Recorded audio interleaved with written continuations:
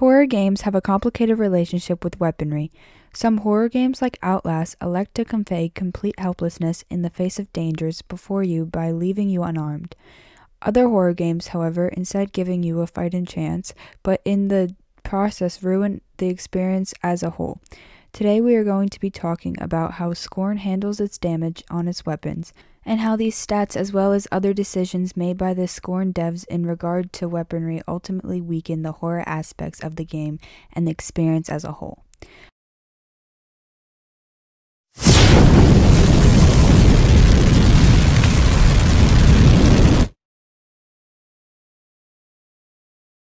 So let's start this off by running through the damage stats in this game.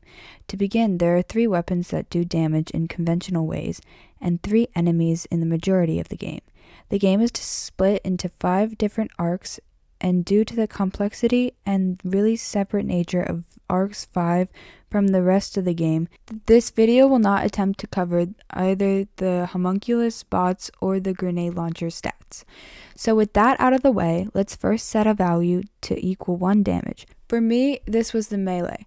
Using this as our baseline, we can find that it takes 2 shots from the melee to kill the small patrol beasties, and 6 shots to kill the workers. This gives 2 units an HP of 2 and 6 respectively. Then, using that knowledge, we can measure the rest of the guns. First, the pistol, which one-shots the small beastie and does 2 damage. And then the shotgun, which one-shots the worker and thus 6 damage. With this established, we can find the final HP of the bull, which due to taking 2 shotgun shots to kill can be measured as having 12 HP. It's also important to add here that running the test with other guns also works and finds these values, seeing as it will take 6 pistol shots to kill a bull and 3 pistol shots to kill a worker.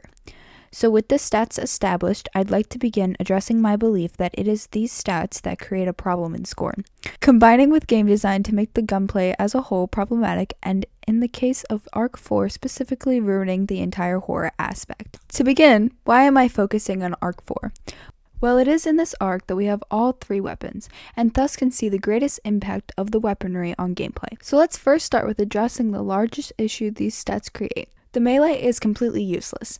Seeing as the melee's stagger is weak against all enemies and allows them to easily strike back immediately after being hit, many firefights where you use the melee will result in you taking a large amount of damage and being forced to retreat. However, these issues are flipped completely the second you are given one of the other 2 firearms, with the pistol allowing one to easily pick off any alarms, then brute forcing your way past workers and bulls with the shotgun. So it's natural to think that my issues with the system just arise from improper play.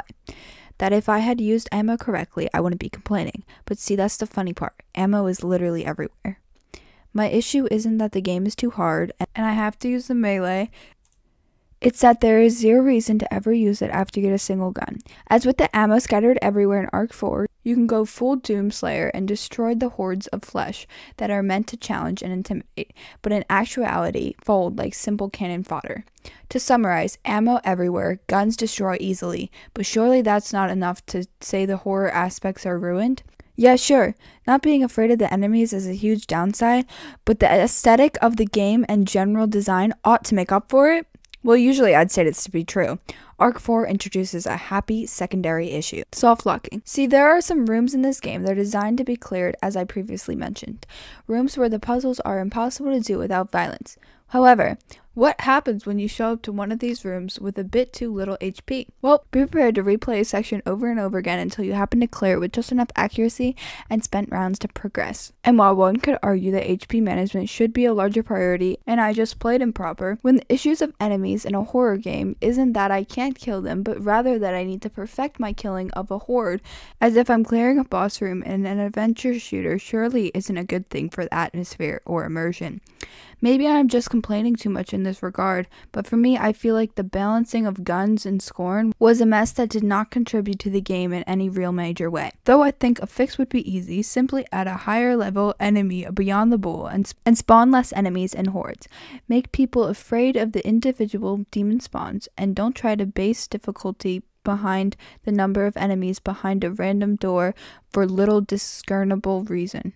But feel free to disagree with me. I hope you enjoyed, and I hope to see you all next time.